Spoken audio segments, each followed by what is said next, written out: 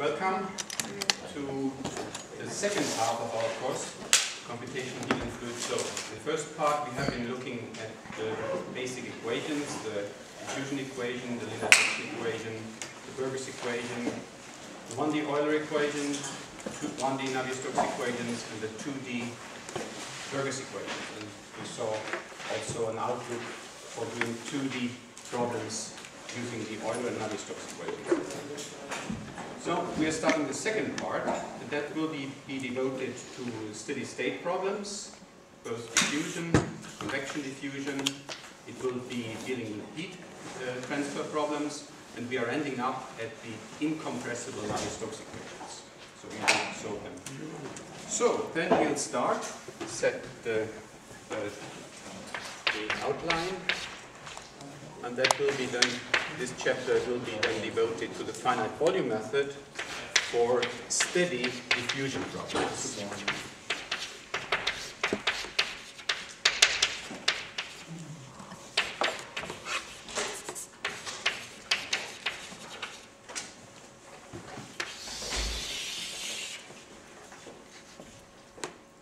And we shall focus on conservation laws, as we have been doing so far.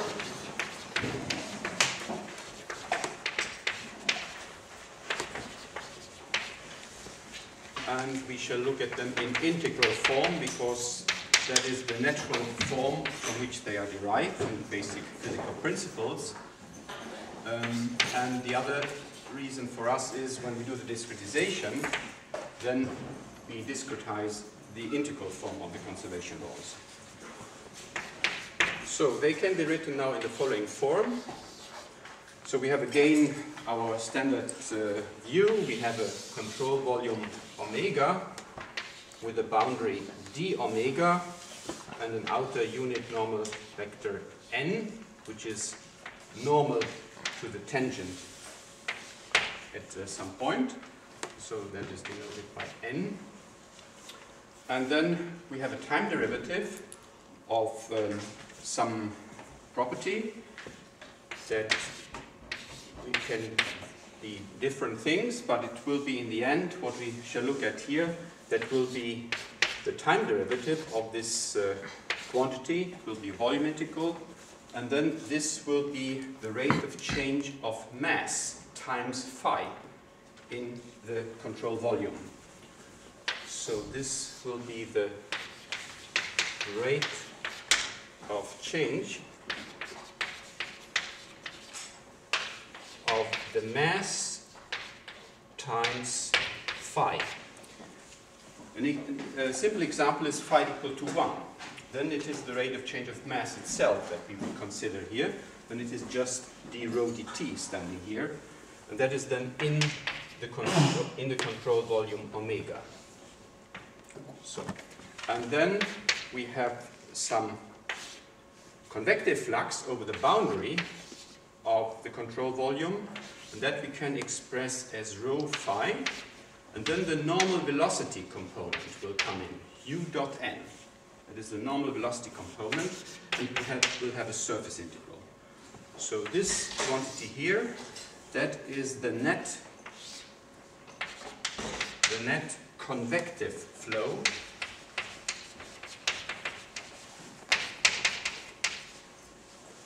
of the quantity that we are considering. That is the mass times phi. Again, in the example phi equal 1, it would be the convective flow of mass, so the mass flow, over the boundary of the control volume, over d omega.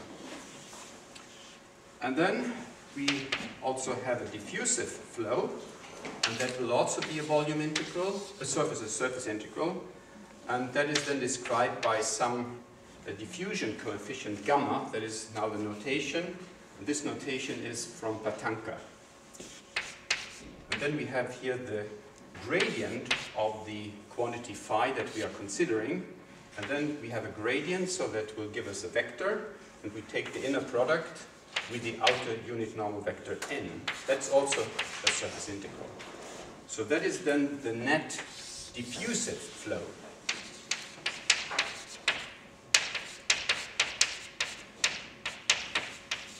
example, if we would have diffusion, we would have not just rho, if phi would be, say, a mass fraction, the diffusion of some species, then we can have that. So the net diffusive flow of the quantity that we are considering, the mass times phi over the boundary of the control volume. And then we might also have a source term. And that will be a volumetrical, and we find the source by S phi. And that is then the rate of change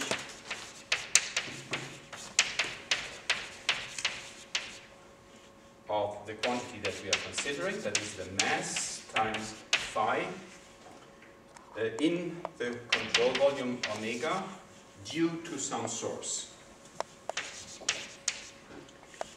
If we take the example of the mass fraction, if we have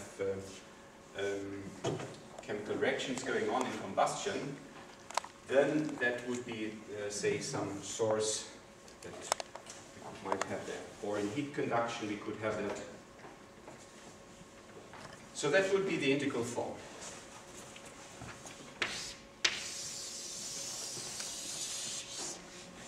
And we can immediately write that also in the differential form if we assume that we have a smooth flow problem and that phi, the quantity that we are considering, is also smooth. So that means we have the conservation laws in integral form, or we have it in differential conservative form.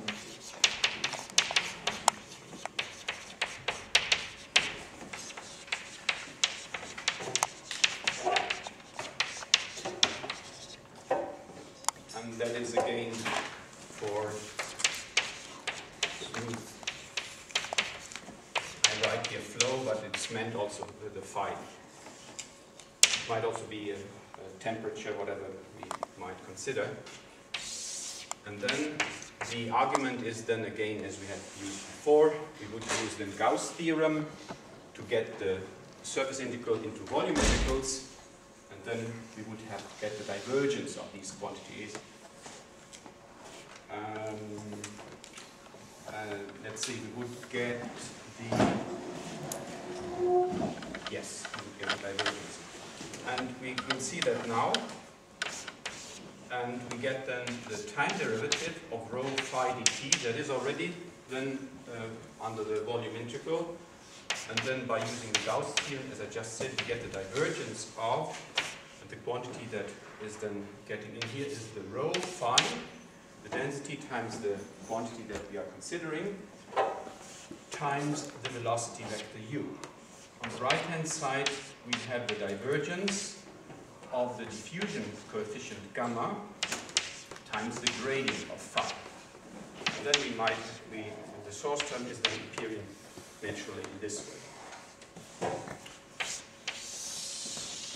So then we have here the outline, and now we can look at examples.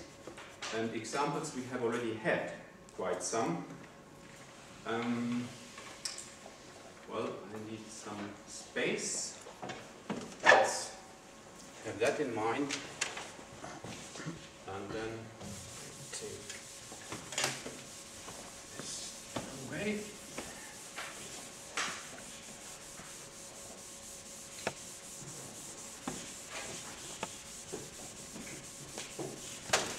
And all the equations that we have been considering so far, they were conservation laws. And so we make now a little table with some examples. So we have equation, and now we have the physical quantity that we consider. We have the diffusion coefficient, and we have the source term. So for the source term, we leave some space, and we start with the very beginning of the lecture with the compressible continuity equation.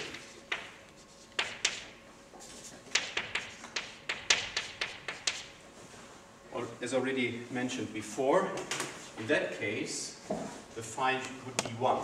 So then we would have the rho dt plus the divergence of rho u. The gamma would be 0, and the source term would be 0. So that would be then the example of the compressible continuity equation. Now, if we look for the incompressible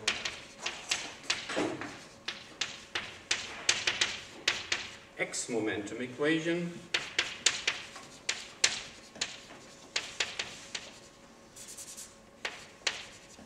then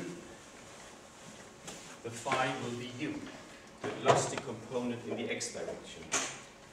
So we'll have rho u, vector u, and here we will have the viscosity if we assume that the viscosity is constant. And in here we can get the negative pressure gradient and also the source term if we have that. So then we will get the following: u, velocity component in x direction, the viscosity coefficient mu, and then the negative of now the x component then of the negative gradient is minus dp dx, and the source term would be, we had noted that by F1. Imagine F would be the gravitational acceleration, so it would be the x component then of that. In a similar way, we can do that for the y momentum equation. Then it will be v, mu, and here we'll get minus dp dy plus rho f2, the y component of the, for example, the gravitational acceleration. In the z momentum equation, we would get the w, the z component, the viscosity coefficient minus dp dz, and the z component of rho times the z component, or the z component of rho f. So then we can also look at the incompressible energy equation. Well, the equation is up there already.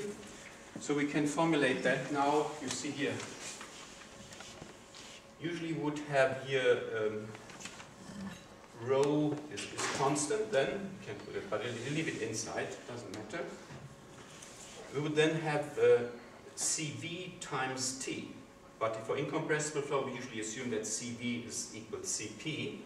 So we can divide then by Cp, and then we will have here it will be just the temperature appearing, and here we will have the thermal conductivity, K, gradient of T, temperature, which we have divided by the Cp, so that will be the denominator. And here we will have then the terms that are caused by the heat generated by viscous effects. And we might also have heat source and of course heat conduction. So what we get in the end will then be the temperature, will be our physical variable that we consider, thermal conductivity divided by the specific heat at constant pressure, now assuming Cp equals Cv, and the term that is then caused by the viscous effects, that is the viscous diffusion term, that is the viscous stress tensor tau, the dot product with the gradient, and that is then dot product with the velocity, so altogether that's a scalar, and that is divided by Cp. So Cp, like that. And we might also have say, if we had a heat source, then we would have, say, Q point divided by Cp. We might also have that. The heat conduction is in here. So then we might have also, as mentioned as an example already, species continuity equations.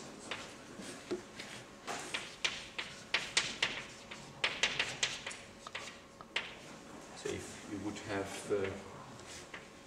pollution, you would have different substances, say in a river or so, then we would have, say, the concentration of, say, CO2 or whatever you like. And what we can look at is the mass fraction. That is the mass of this, so for example, CO2 with respect to the mixture. The diffusion coefficient is dL of this species. Rho dL is then entering, and we will have then also a diffusion that is then described here, the diffusion of this species, and the source term, we might have chemical reactions. That is common combustion. So that would be omega L. So this is the mass fraction, so just to, for explanation, because we had not had that, so the YL, capital YL, that is the mass fraction, so that is the mass of the species L divided by the mass of the mixture. And that is the mass fraction.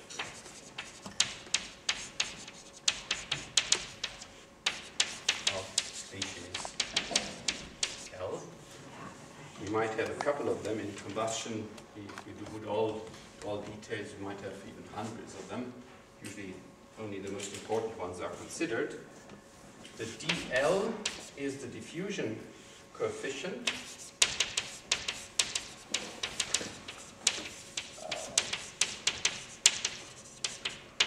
of species L. So that is a simple diffusion model. And the omega L point, that is the reaction rate of species L. So how much mass of the species is produced per unit time. Okay, so there we have a couple of examples, and you see we can write the ones that we are mostly interested in this form. Now, in this chapter here, we'll focus on a simplification, and the simplification will be that we look at steady problem. In a steady problem, the time derivative is 0. And we look at a problem where the flow is 0. So where the velocity is 0. So that there's flow at rest. So this is 0. So then the left side will be gone, and we only have the right hand side. And then we look first at 1D and then at 2D. So let us write that. So for steady diffusion, that is what we consider now. We assume that the time derivative dt is 0 and that the velocity is 0. So that means that we assume steady state, and we assume that the convective flow is neglected. We don't have any. And then this equation simplifies.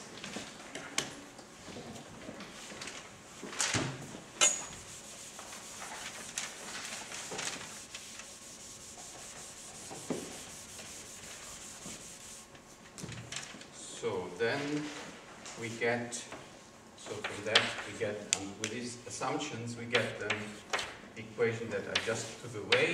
We have on the left side only 0, and the right hand side is unchanged.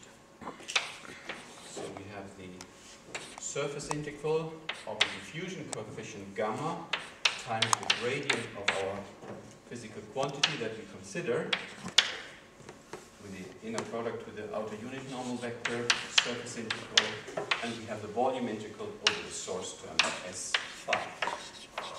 So that is then the integral form of the steady diffusion equation. Or in differential form, again assuming that we have enough smoothness such that we can use the Gauss theorem here. Then we get the divergence of the diffusion coefficient, the gradient of our physical quantity phi, plus the source term as phi. Okay, so that is then the equation. These are the equations in integral and in differential form that we are considering for steady diffusion. So now we do the discretization. So let's see here.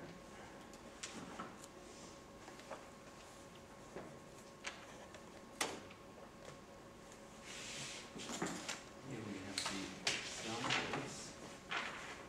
Oops. I'll make this available to you. This is a new chapter, but I'll probably not have time to complete that.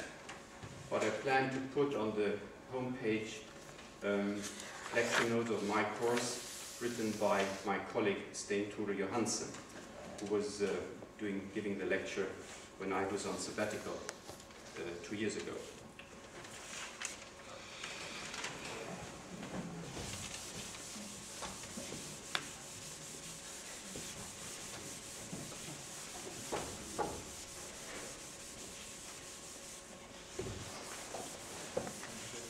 Regarding literature,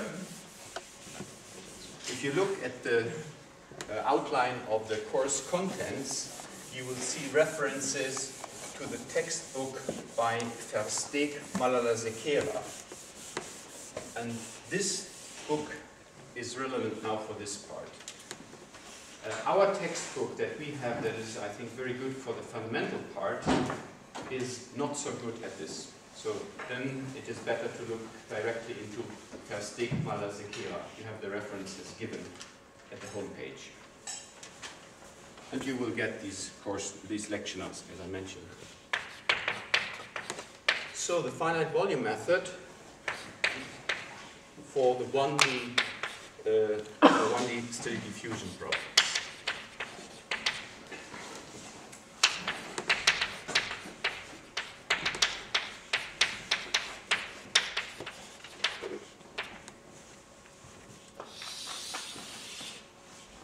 Here we make a couple of assumptions. So in 1D, we assume the following. We assume that the control volume that we consider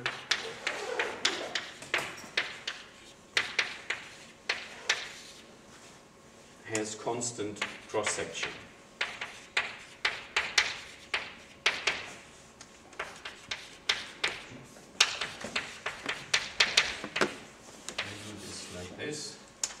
With the area A. So we assume something of the following kind. For example, we have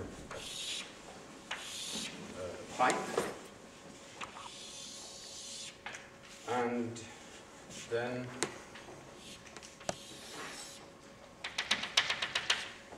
so that is now our control volume omega, and to focus on it, we do it like as we discussed for the diffusion problem for the time-dependent problem, for the heat conduction gradient, for example. Then we denote this control volume as omega p. And for example, here we would have a circular cross-section which would be the same. And then we would have then the area at the eastern and the area at the western face, they would be the same.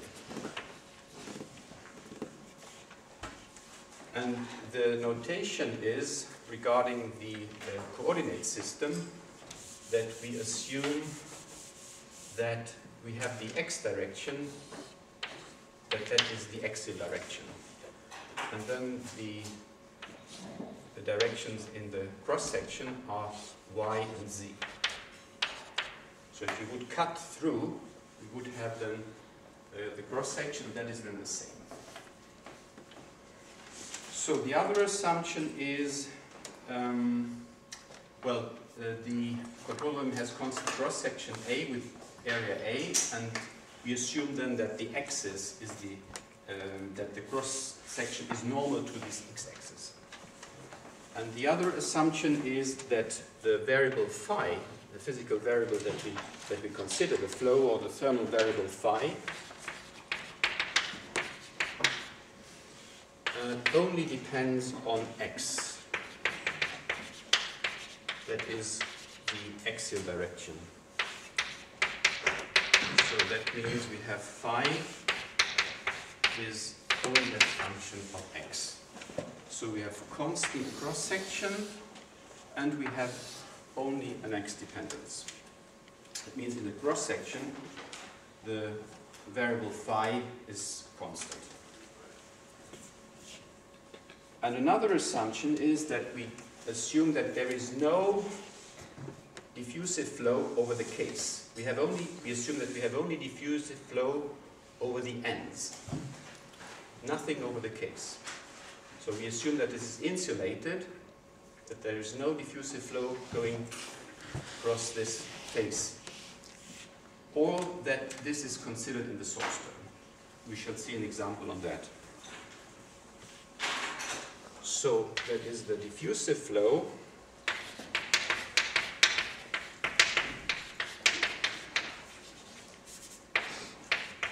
over the case of the control volume that we consider here, omega p. Well, and let me also write here a p, omega p, if we do it everywhere, is neglected, or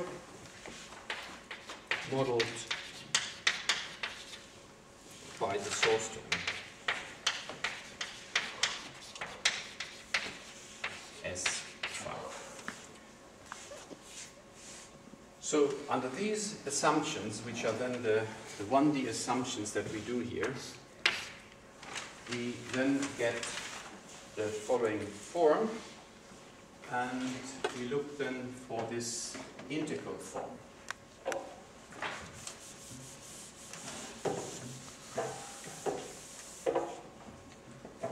So from that we get equation 5. On the left hand side we have 0, and then we said that we have only diffusive fluxes over the ends. So then we'll have, and we have said also that we have constant states. So then we can just evaluate this state here. So we have one state there, and then the surface integral will just be that state that we have at this end, E, times the area.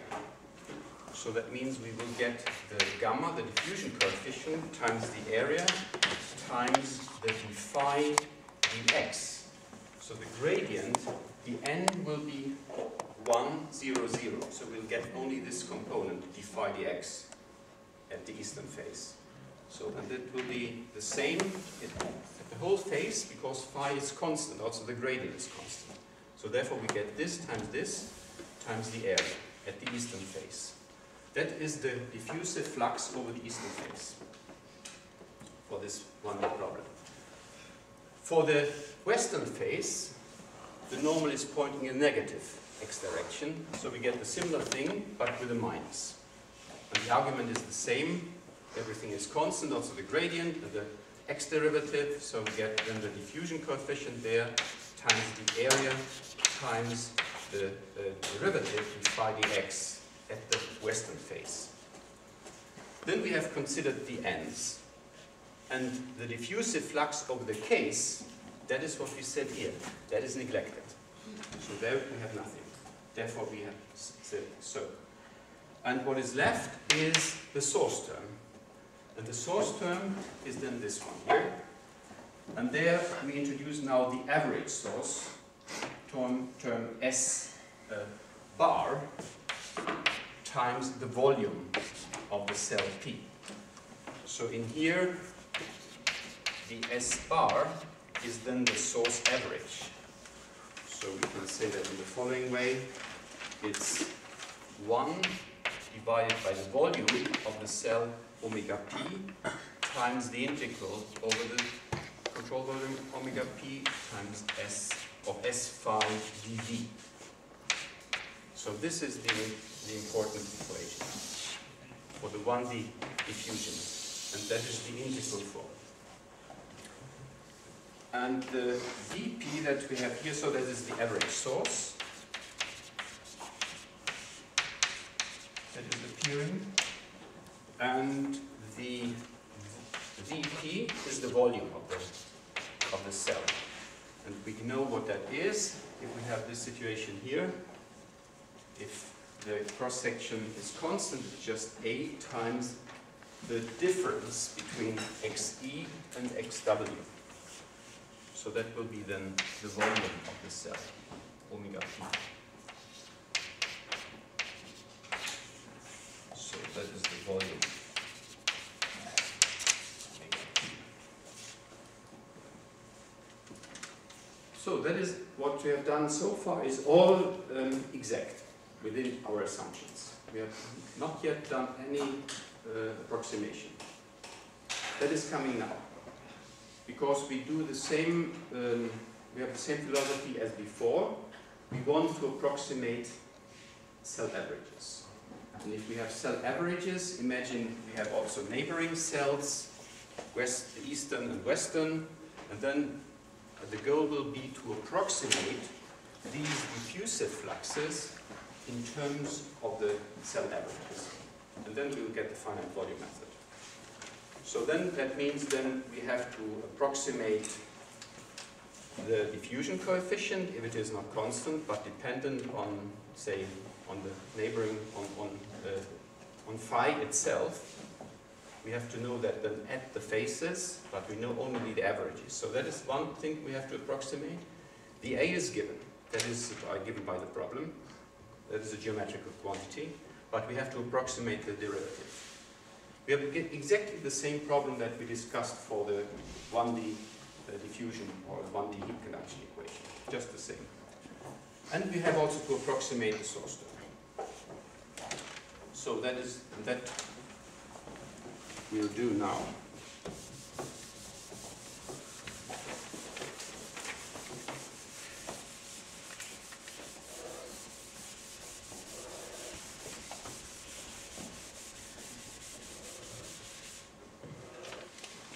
So in the finite volume method, the diffusion coefficient, if it's dependent on the variable phi, and the derivative d phi dx at the eastern and western faces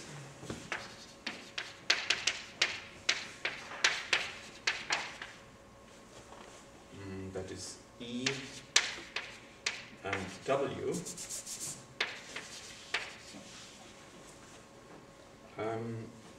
are determined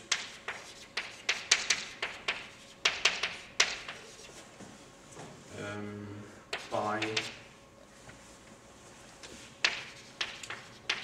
means of approximations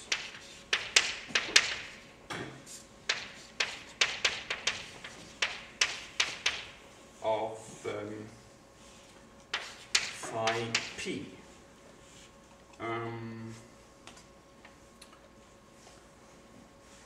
That is, sorry, by approximations not of phi p, the approximations phi p, they are approximations of the cell averages. So we call the approximations. Sorry, just one. We call the approximation phi p, and the cell average we call as, I think we used the hat before, now we use the bar, phi p, bar, as the average phi p the derivative, the 1 over the volume times the volume integral over phi of x dv. So that is the cell average. That is in the cell P,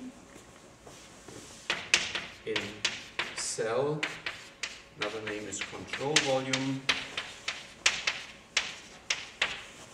P, and the neighboring cells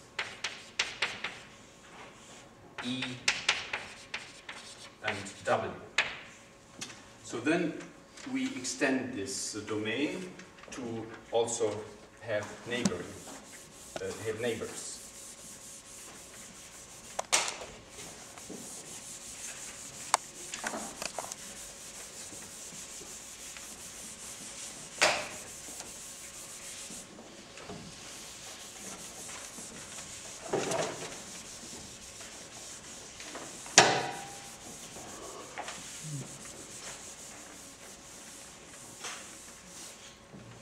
So we then consider something the following. So we extend this pipe, and then we have a western control volume,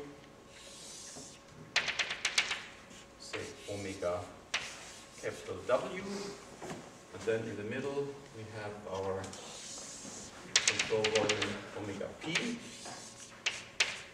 and then we have control volume, to here, the control volume omega capital E.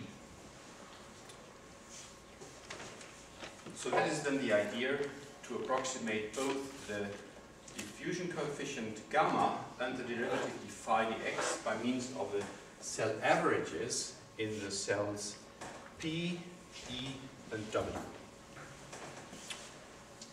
And the source average S bar is usually approximated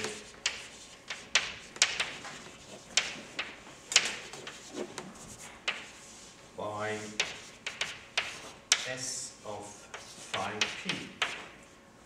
We'll come to that in a minute.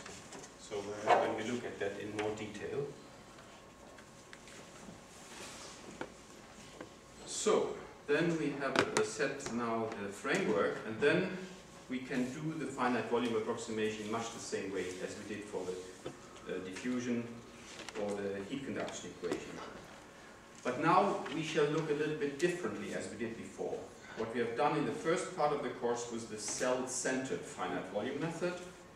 We are now going to see the node-centered finite volume method. It's much the same, but the focus is a little bit different. So application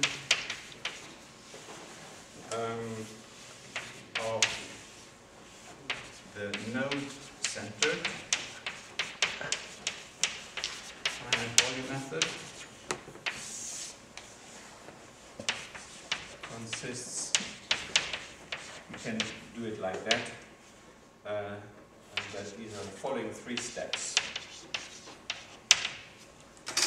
And the steps are grid generation, discretization with the finite volume method, and then finally the solution of the linear system that we get.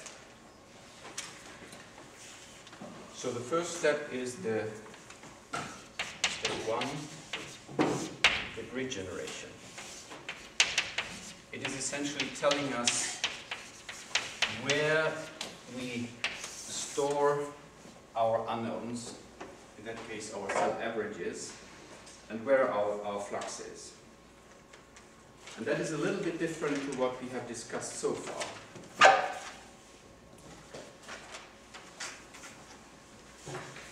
So let's see. This is an outline for the things to come. Let's see, if we would imagine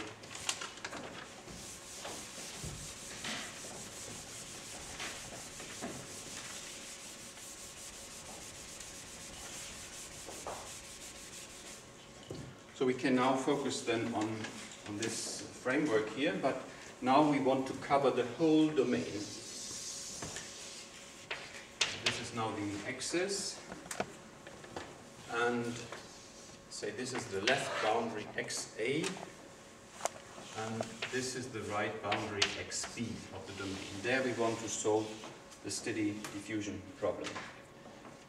Now, opposed to what we did before we defined the phases, and by that we defined the control volumes.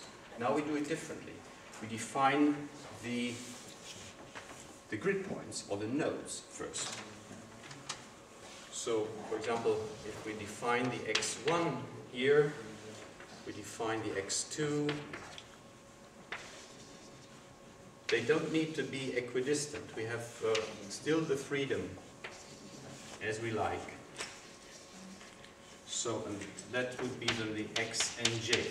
So we define grid points.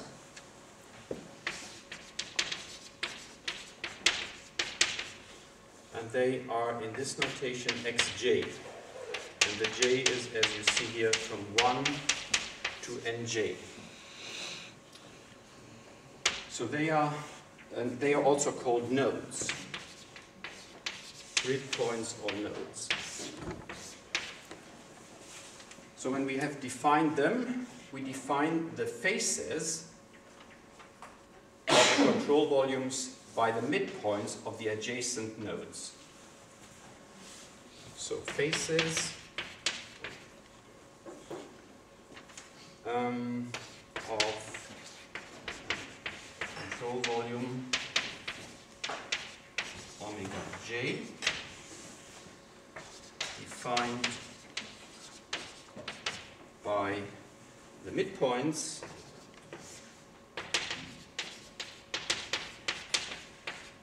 of adjacent nodes.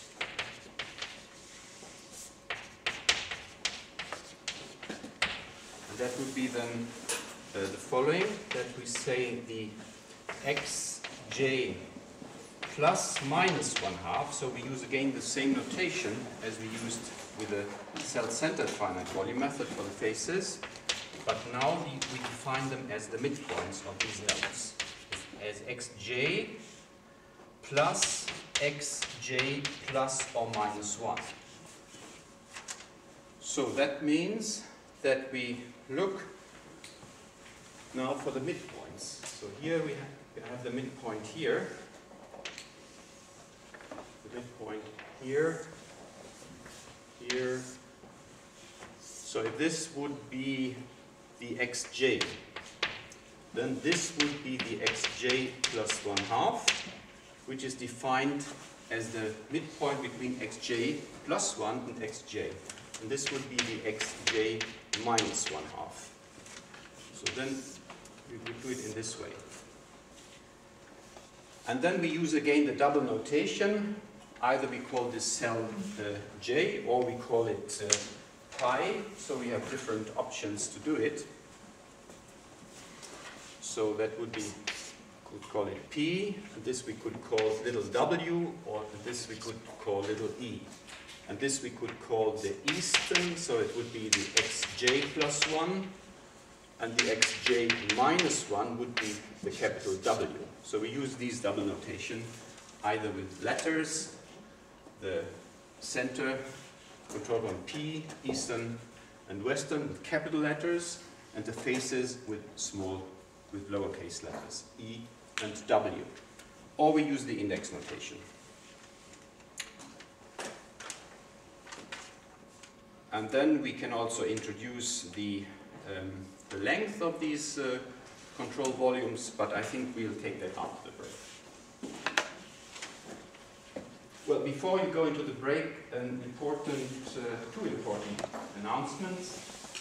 You'll find them on It's Learning. And the one is regarding Start CCM Plus. That will be the topic of our